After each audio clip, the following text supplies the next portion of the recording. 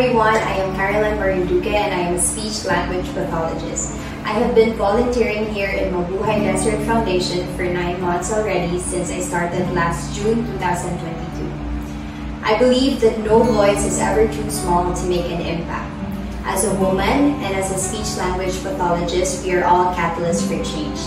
And the most important contribution that we have is by empowering little girls with cleft to embrace and be confident with their own skin, to embrace their flaws, and to reach their full potentials by helping them with their communication needs.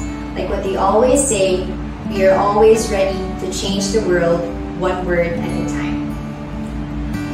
To all the women out there, this is a reminder that we are strong and we are powerful in our own little ways. I believe that we can reach any heights that we desire with hard work and persistence.